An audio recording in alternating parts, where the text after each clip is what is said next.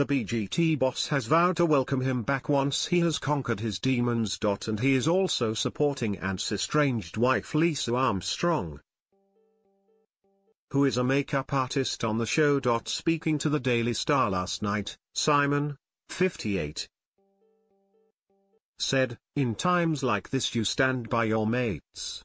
The new series of BGT starts tonight on ITV with a new batch of talented and crazy acts. The auditions were recorded earlier this year, so feature both Ant, 42, and partner Declan Donnelly in the wings, chatting to wannabe stars. But Ant will not be involved in the live semis or grand final. The Hayor was charged with drink driving following a car crash last month and is back in rehab. Simon praised Ant, who sought treatment last year for drink and pain addiction, for owning up to his problems, and insisted he would not desert him. He said, "We always stand by our friends. It is very hard for a number of reasons, but we have known each other a long time and you stand by the people you have worked with over the years. The most important thing is he has manned up. He is going to get himself back together." Asked if Ant was troubled when the auditions were filmed in January, Simon said, "They were emotional at times. Maybe a little bit more emotional than I have seen them before." The mogul insisted there was no need to replace Ant with another presenter in the live shows.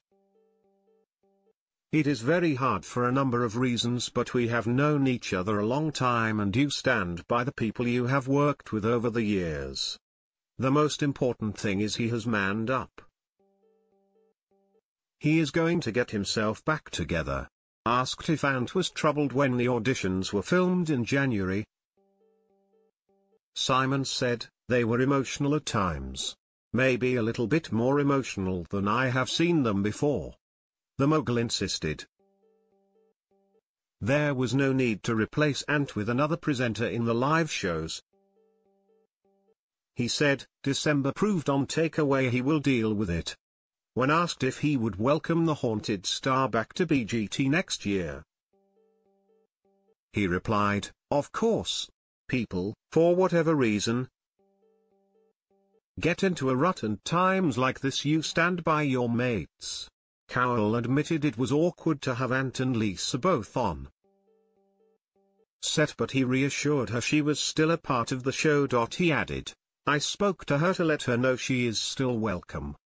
TV's Mr. Nasty will be back on the panel tonight with Alicia Dixon, Amanda Holden and David Walliams. Among the acts are Mr. Ekusa, who strips off, covers himself with a red sheet and balances cups and saucers on top.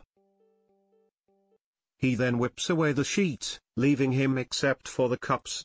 A blunder by bosses means Ant will be seen tonight telling an act "see you in the live shows" even though he will not be there. Britain's Got Talent starts tonight on ITV at 8 p.m.